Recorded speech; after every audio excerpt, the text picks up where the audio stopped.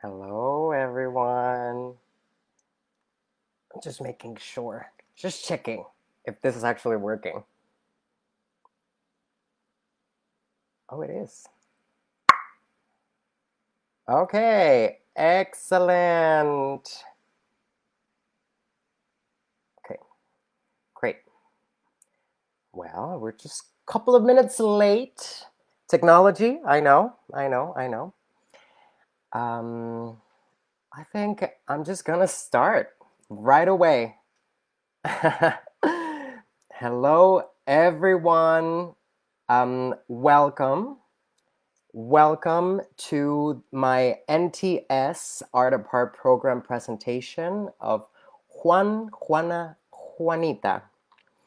I'm very excited, and I must confess that I do have a script in front of me, and that is simply because I want to keep this short, sweet, although I am pretty sure that I'm just going to be able to keep it sweet because it might not be that short.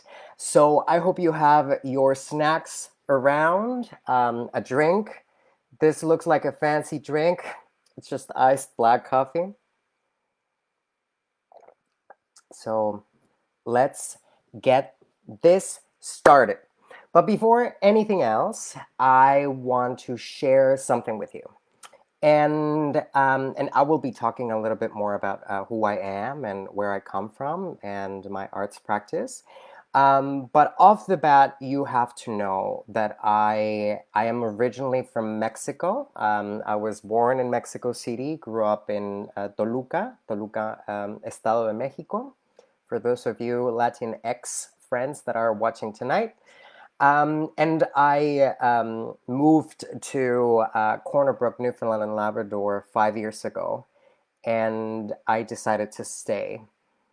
And I moved here to pursue a theater degree at Memorial University of Newfoundland, and then after completing my studies, I decided to stay.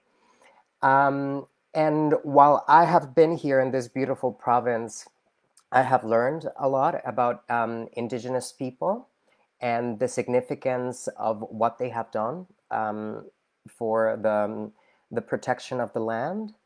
And me, as an immigrant coming from a colonized country, um, it was quite an experience to learn about the indigenous people, also from my land, from Mexico. So it just put that into perspective, the difference between the difference in similarities between the indigenous people in Mexico and in in Newfoundland. So that's why it is very important for me to acknowledge them. So tonight I would like to acknowledge the island of Ogdahumguk, Newfoundland, as the unceded traditional territory of the Beothuk and the Mi'kmaq. Also, I would like to acknowledge Labrador as the traditional and ancestral homelands of the Innu of Netassenen and the Inuit of Nunatsiavut and the Inuit of Nunatuκavut. I recognize that all First People who were here before us and those who live with us now and the generations yet to come. And to me, it is important to acknowledge them, and because it also, I love words, and of course, like I'll get into the why I became a writer. Um, but I know that words have power, but actions are way more powerful. So I try to think of the things that I, as an individual, do to contribute to to taking care of the land that we are shared, the land that I have been welcomed to live in. Um, so I try to reflect on the things that I am doing as an individual artist, as a human being, as a person, um, but also how am I contributing with the indigenous community around me, both in my arts practice, but also in my day-to-day life. So I would like to encourage you tonight, although this is a free event, I would like to encourage you to make a donation to an arts program at First Light. And First Light is a non-for-profit organization that serves the urban, indigenous, and non-indigenous community alike by providing programs and services rooted in the revitalization, strengthening, and celebration of indigenous cultures and languages in the spirit of trust, respect, and friendship. This organization is based in St. John's, Newfoundland and Labrador, and I am going to put a little link in the comments where you can donate. If you do so, I would encourage you to leave a note along with your donation, just so that they know that you're providing this money to allocate it to an arts program in this organization. Excellent. Well, thank you very much. And now I would like to talk a little bit about me. Who is this person that you're talking to tonight? Well, I am super excited, super excited, even though I am talking to my computer. It's not the very first time, so I'm kind of used to it. But okay, so hello, everyone. My name is Santiago Guzmán. My pronouns are he, him. I am the artistic director of Todos Productions, which is an organization that seeks to promote, produce, and support the work of underrepresented artists in Newfoundland and Labrador. I am also the artistic associate for a Playwrights Atlantic Resource Center based off of Halifax, Nova Scotia. As an artist, I would identify myself as an emerging playwright, performer, director, producer, ticket printer, theater parking assistant, you name it. Anything that is close or that would allow me to be close to a theater, I will do that. As I said in my introduction, I am originally from Mexico, but now I'm based in St. John's, Newfoundland and Labrador, and I am really happy to be where I am. So I started writing, and as I said earlier, I moved to Newfoundland and Labrador to pursue an acting degree. That's what I wanted to do. I wanted to be an actor.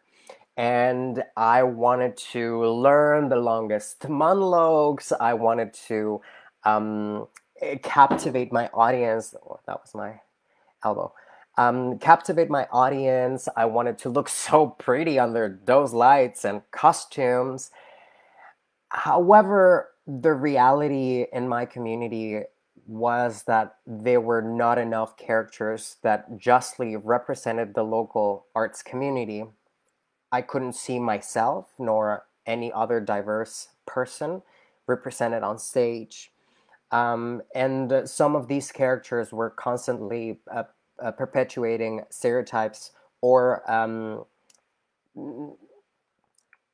perpetuating the stereotypes or encouraging typecasting. So when I realized that, and I actually in my career, in my very short but mighty career, I have had instances where people have said to me that I was never going to succeed as an artist in the community because of this that you see right here. Because of my cultural background, because of my accent, because of the color of my skin. So that just made me feel, obviously, that I didn't belong, and that was a struggle. But I said to myself, okay, I think that every single person has a story, and we are, like, human beings are natural storytellers. So I am a storyteller. As an actor, I help to tell a story with my work. So I said, well, I sure can write.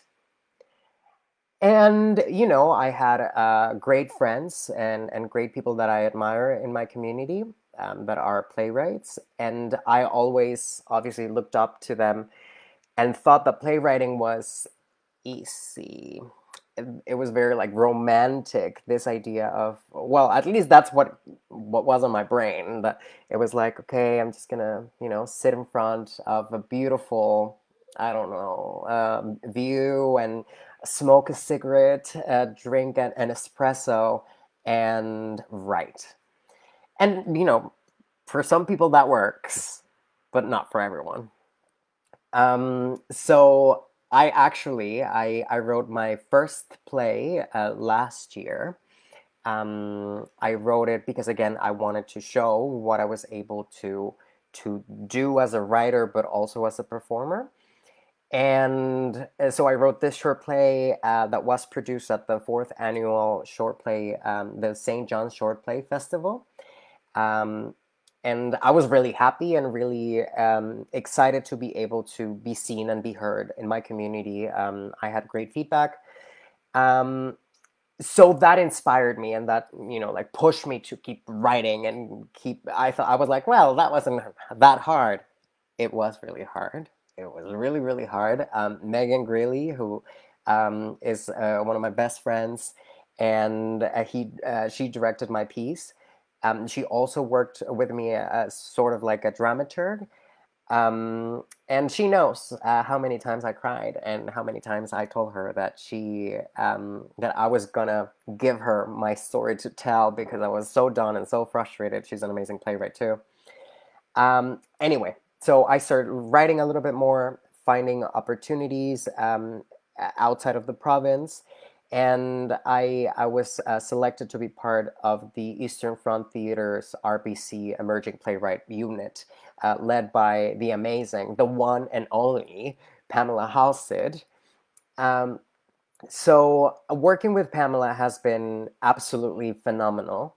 I have learned so many things, and I am still learning so many things. She's the artistic director as well for Playwrights Atlantic Resource Center, PARC, which just appointed me as the artistic associate. So I will be working with Pam and still learning a lot from her. But what I do want to share about my experience working with Pam is that the very first time I wanted to write a full-length play, and when I gave her my first draft, I was like, okay, I'm gonna give her my first draft, then it's gonna come like a second draft with a couple edits, and then the play will be ready to go. Similarly to what happened with Altar. And then she gave me feedback.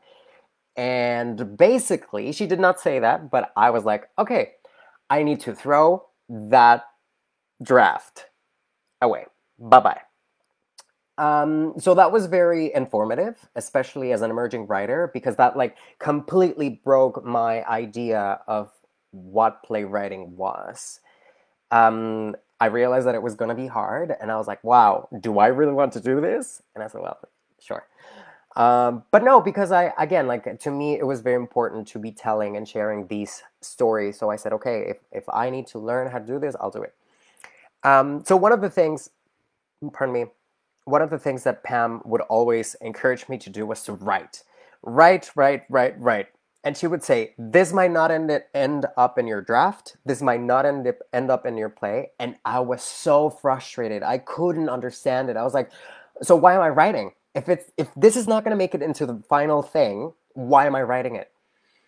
Now, obviously, in the time that I have been doing a little bit more writing, I have understood the value of writing. And so one of the things that I would like to share with you tonight is that you have to write. It's so, and I have seen this, and I would like to, like say who said this before, but I can't remember. It was probably like a playwriting meme or something. But no, I'm sure that someone else said it, that you can't edit an idea, but you can edit a page. And then that to me was like, okay. Okay. So what I usually do nowadays is like I puke write. That's what I call it. I also cry write, but I'm gonna focus on the puke writing. So this is basically I just like write whatever comes to mind. There is a technique called the Pomodoro technique, and I actually so silly, but I created the Santidoros technique. This is so lame. Oh, I wish I could edit this out, but anyway. So basically, what I do is very similar to the Pomodoro technique, but like 20 something minutes, I can't. I'm sorry, my brain cannot focus for that long. So what I do is that I grab my phone and I set up the alarm, and I just usually put like a stopwatch for 4 minutes, whatever I'm feeling in the moment, and and I say, like I'm gonna write whatever comes to mind. I'm gonna write. I'm gonna write. So I let the stopwatch run. Sorry, and then usually by the moment the alarm goes off, I am actually like now motivated to start writing. So that is something that I do. One of the other things that also I have been like punishing myself a lot is that sometimes I think, like I wash my dishes and I'm thinking about my characters. I'm doing whatever, like folding laundry, eating, whatever, watching another show, and I'm thinking. So I'm actively thinking. And I used to think that that was not actually writing, but then that also made me understand and respect the value of thinking, because, like it's not that I'm not working on it. If I was just, like disengaged, not interested, that would be different. But actually, I am trying to figure things out in my brain. Now, obviously, just because you say, well, thinking is part of my writing, which is true, I think that in the end, we actually have to do a little bit of dry writing. So yeah, think as much as you can, as much as you want, but also I would encourage you to put it on paper.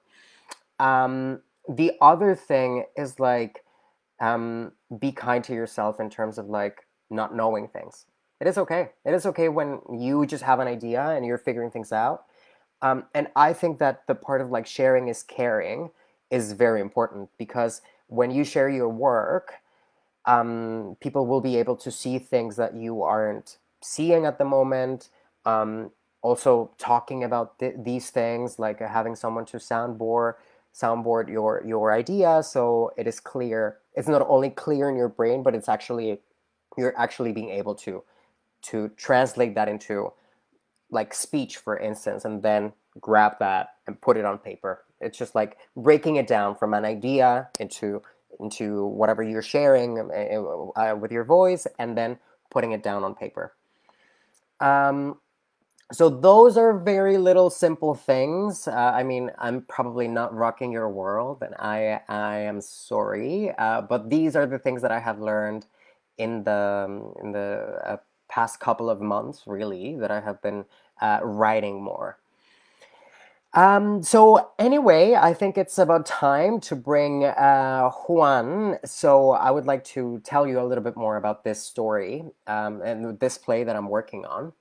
So Juan, Juana, Juanita follows the journey of Juan, a young Mexican man that has come to Atlantic Canada to pursue a business degree. He believes he knows who he is, what he wants, and exactly what his goal in life is. And perhaps, one of those goals is to find a woman as the love of his life and settle in, buy a house, yada, yada, yada. Until he discovers the empowerment of stilettos, wigs, makeup, and lipstick competitions when he actually comes to terms with his queer identity by becoming a drag queen called Juanita Latina. However, Juan struggles to keep the seeds of his cultural baggage while attempting to fit into his new life and maintaining a relationship with a feminine figure from his past. So this is the play that I am writing, and this play came to my brain after I was talking to Lois Brown, who is an amazing multidisciplinary artist based in St. John's, Newfoundland, Labrador. And I had the privilege to work with her when I was in theater school, and then we became colleagues, and we became friends. So one day I was talking to her, and I showed her a picture of my mom and then a picture of me doing drag. Now, I have to say, yes, I have done drag in the past, but not really. I did drag when I was in university, and I did it for an event. They invited me. It's a long story, and I'm gonna keep it short. But the point is that I had no idea what drag meant. I just kind of like at the time I had never seen RuPaul's Drag Race, for instance. Like I like the basic education of drag, of the drag world, and not basic, but like the mainstream. I didn't know.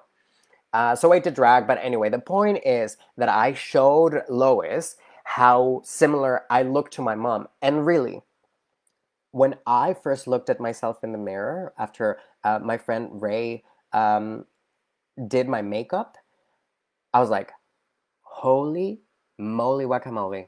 I look just like my mom. And like growing up, I had heard that all of my life that I looked a lot like my mom. I have her brown curly hair. So we had a lot of things in common. Our personalities are very similar too. But man, when I saw myself with that makeup, I was like, oh. So I don't know. I was talking to Lois, and then she said, "Well, it would be really interesting to write a play about a drag queen trying to play her mom." And then that to me was like, I started like dreaming about this a lot. So that was like the catalyst for me to, and the inspiration to be like, wow, yes, I could. And one of the things that I was interested in was into exploring the feminine and the masculine side of a person, if we're talking about binaries, especially just like considering my upbringing where those were the only two. And how I have been able to navigate my queer identity is by embracing both binaries. Um, and saying, okay, well, yeah, I identify as a man, but I also uh, appreciate and recognize my feminine sides.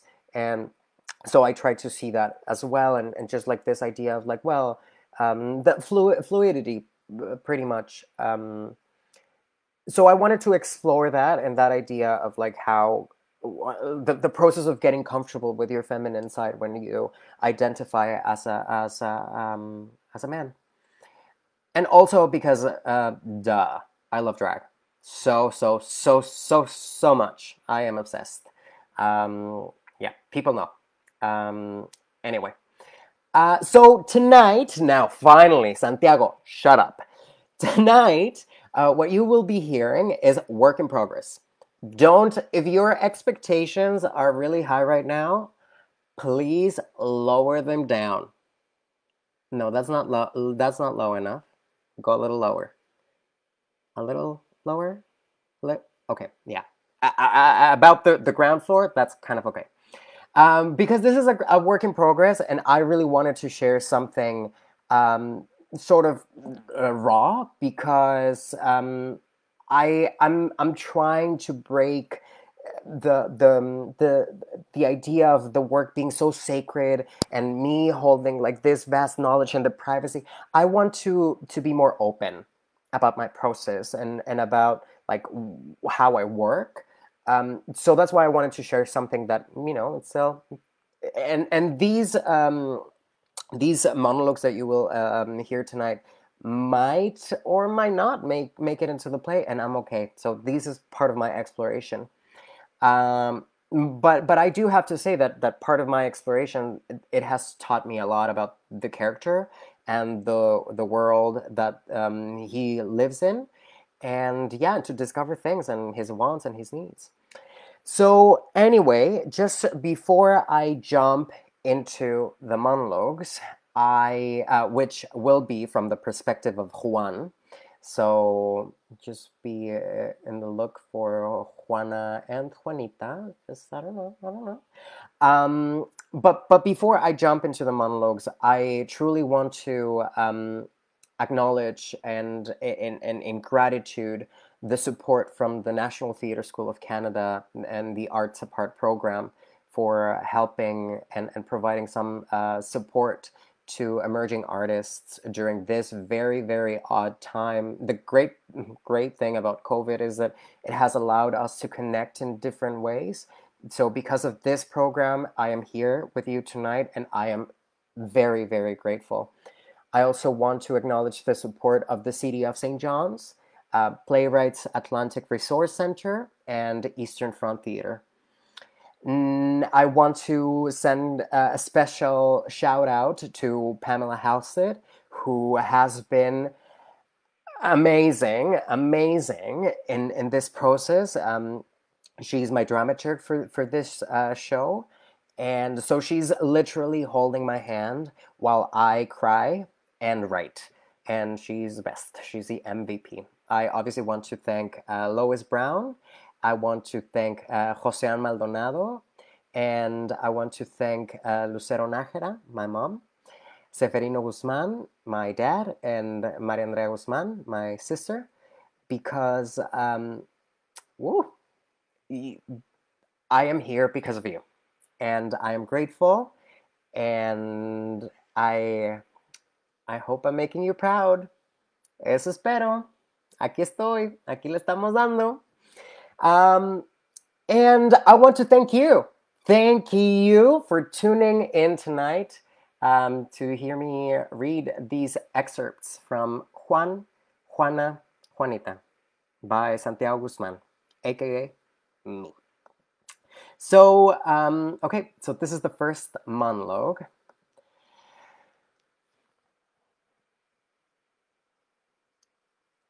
I opened the door to my dorm room, and the only thing I could see amongst complete darkness was his face lit by his phone. He had a grin in his face that I had never seen before, full of a, well, you know, pleasure. The moment he noticed me, his cell phone flew off his hands to the ground and immediately covered himself with a blanket. He had never done that. Covering himself at home when he had the heater on blast, simply because he liked being shirtless. So I got the hint. I apologized and said that I needed to come get my calculator to get back to study. I did everything I could to not look at him while I was walking towards my desk just across his bed when he started laughing, giggling, like a little kid that was caught doing something forbidden. Then he burst out laughing.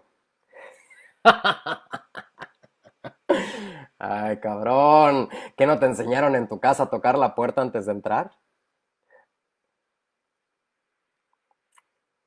He was high. I turned the lights on. He gathered himself, and then he stood up, and I couldn't see anything. I mean, he was still shirtless, but he didn't, you know, he wasn't, yeah, like he was calm down there. And I was surprised because I really thought that I would see, it doesn't matter. So he picked up his phone from the floor, and I asked him what he was doing, and he didn't say a thing. He looked at me and smiled. After an awkward silence, he said, "A las drags," and showed me his phone. It was RuPaul's Drag Race, Season 8. He jumped back on his bed, put his headphones on, and pressed play, as though I was not standing in the middle of our dorm room staring at him. This stereotypical masculine, built, charismatic, almost jock-like, but nice, smart Latino guy was into drag queens? I couldn't believe it. Was my roommate gay? Why didn't he ever say that? Like, we lived together. Literally, the first thing that I would see in the mornings was Martin on the other side of the room, sleeping. He could have... Well, I don't know. I don't know. I never imagined that he... Anyway, I turned the lights off and left the room. And as I was walking back to the common room where I was studying, I realized I had actually left my room without the damn calculator. I was just not expecting to find Martin. I hesitated for a moment, unsure if it was a good idea to go back to my room, but I did anyway. This time, I made sure to knock before entering because I didn't want to repeat what just had happened. Pásale, cabrón. So I did, and apologized for coming back, but explained that I had forgotten my calculator. And then he looked at me with his phone in his hands and said, ¿Quieres ver? A las drags.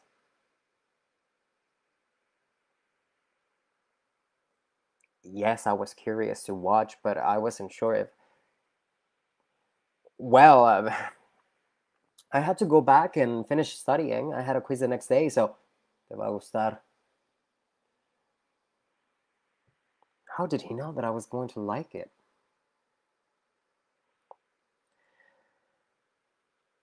So I jumped on his bed and found my calculator lying next to him. I looked at him, ¿Qué?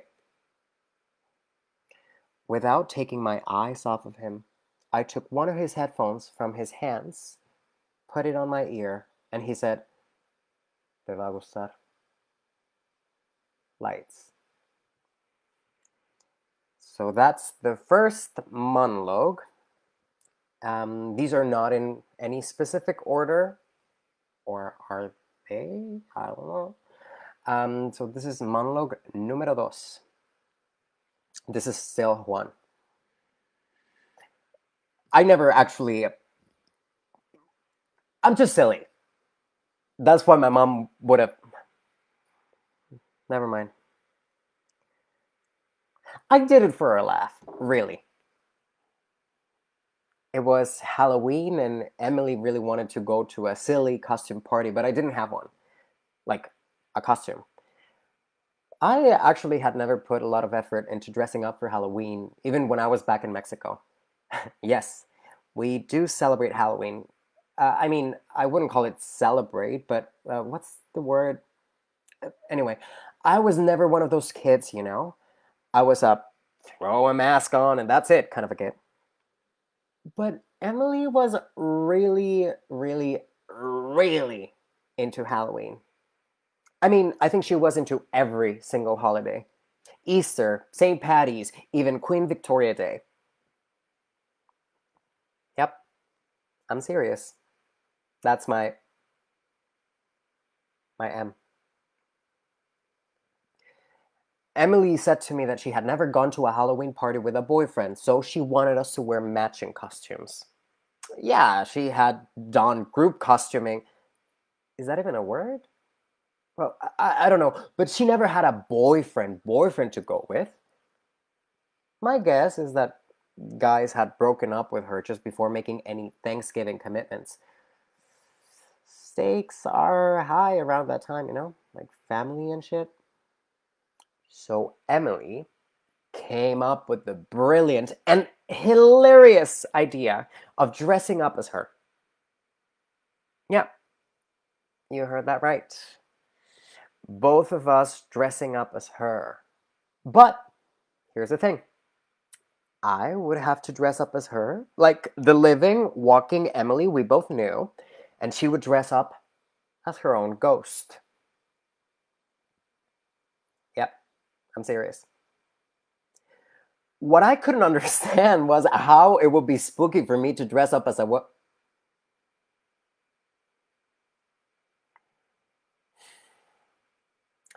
At the time, I wasn't sure I was in for the game. The idea of putting on a dress just made me feel odd. I suggested dressing up as a Mexican and a Newfoundlander and Labradorian, and she asked me if I had an extra sombrero she could borrow. I said to her that I meant that we were already a Mexican and a Newfoundlander and Labradorian. She said it would be cheating, since we wouldn't be dressing up and that would be no fun. She had a point, I suppose.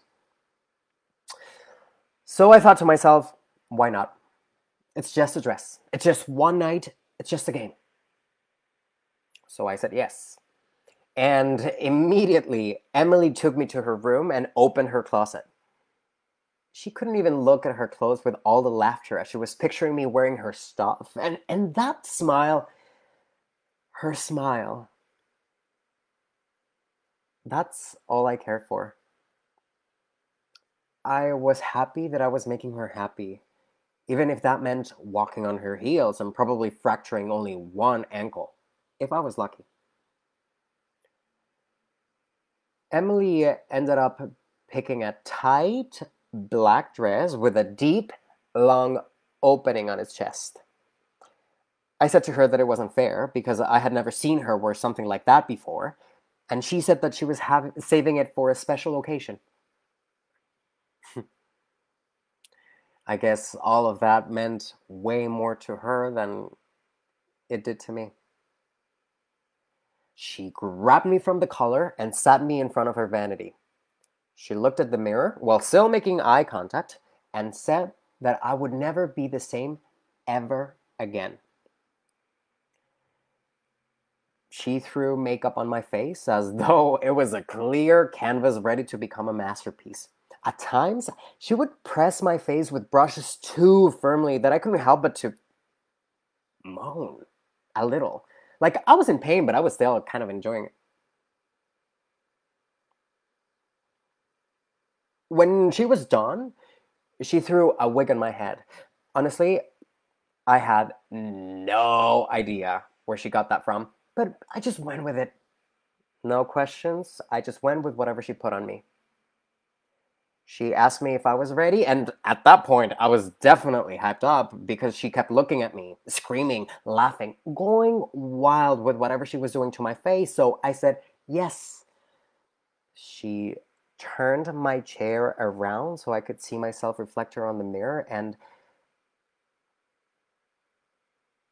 well, it was not what I expected. Fuck. I can't even think about it. I looked just like her. No, not Emily. Juana.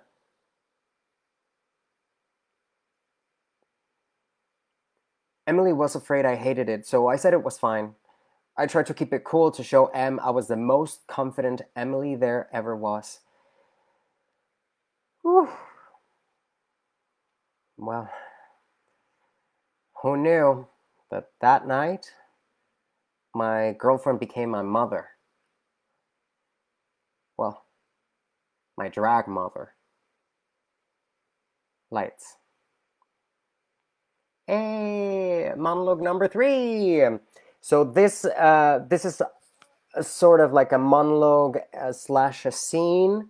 So I'm gonna have a couple of stage directions. Hopefully it's clear. So this is monologue slash scene number 3. Juan rushes into a washroom at a college party. He locks the door and walks backwards until he finds his reflection of his face in the mirror. He opens the tap and washes his face once.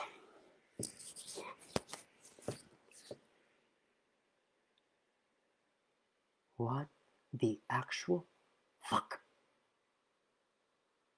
He washes his face twice and looks at himself in the mirror and sees Juana. No. No. It didn't happen. He washes his face thrice, looks at his reflection in the mirror. It didn't happen, did it? Holy shit. What the fuck is wrong with you, Juan? Where did that even... I can't believe it. he paces around the small bathroom, and then he finds his face in the reflection in the mirror and stares at it for a moment.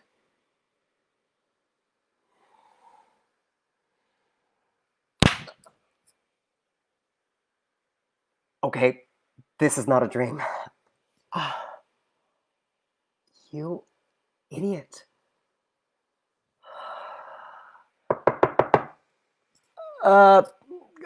Coming. I'm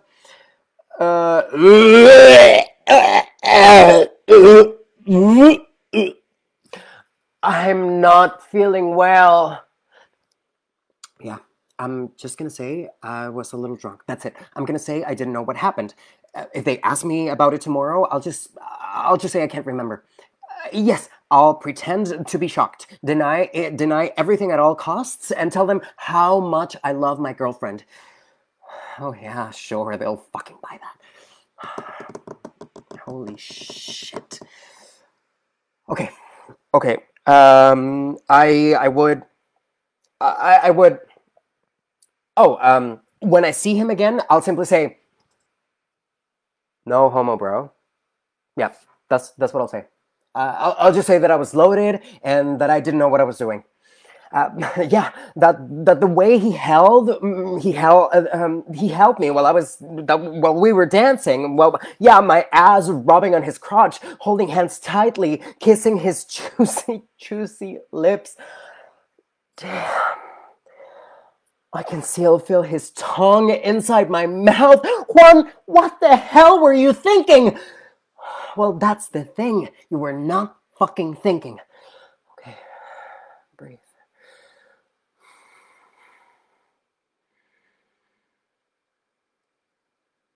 There's nothing I can do now, really. Well, there are two options here. One, pretend it didn't happen and excuse myself for being so drunk. Or two, own my actions and behavior, talk to him, and... Nah, I'll just blame it on the alcohol.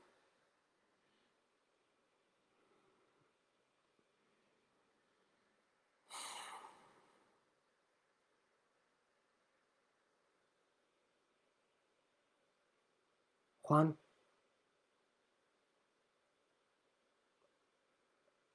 Are you gay?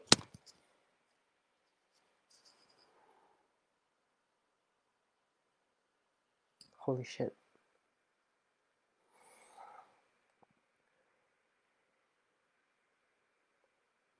What am I gonna tell Emily? I'm sure someone will go tell her that her boyfriend was dancing closely with his roommate and ended up kissing him passionately in the middle of the party. What was I thinking, goddammit? In the middle of the fucking party? Are you fucking kidding me? What do I do now?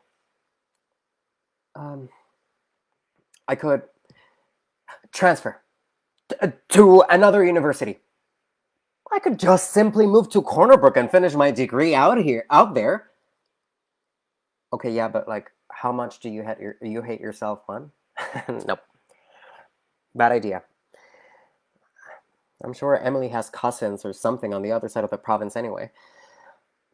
They'll probably tell her. Juan, there's no place to hide. He turns the lights off, then turns them back on. He turns the lights off, then turns them back on. And he keeps doing that in a loop until he creates his own nightclub inside the washroom. He leaves the lights off and keeps dancing to the audible beat behind the washing room. I was laughing like an idiot. Yes, I'll blame it on the alcohol, sure, but man, I felt free for the first time.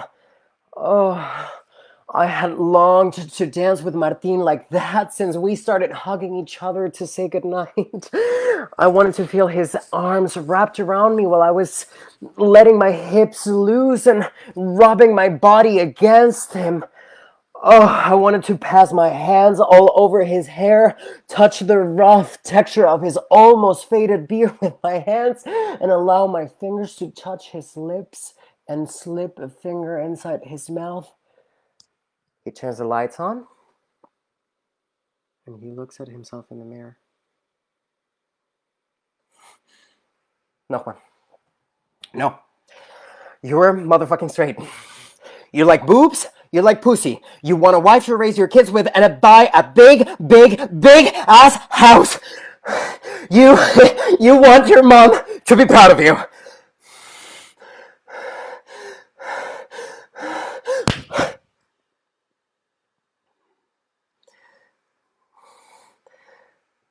He washes his face one last time. He takes a deep breath. Okay. Here we go. He leaves the washroom and leaves the lights on. They go off and they turn back on. And then off again until it becomes Juan's little empty washroom party. End of monologue. And that's it. Woohoo! Oh my goodness gracious. Well, that was a journey. Yeah, that was it. Jeez. Okay, that happened. Thank you very much. I'm seeing my mom. Gracias, mami. Gracias. Te amo. Gracias por ver esto. And my friend Caroline. Felicia. Muchas gracias. Thank you so much. Once again, thank you for you watching tonight. Thank you to the National Theatre School of Canada. Thank you, friend Jeremy. Oh my God. Thank you very much. Thank you, Park. Thank you, Pam. Thank you, everyone. This was really,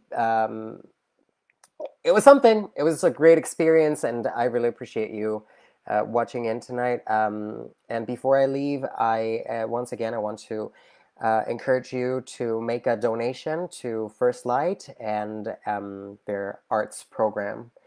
My name is Santiago Guzmán, and yeah, hopefully I'll get to see you soon. Bye-bye. Gracias, mami. Te amo.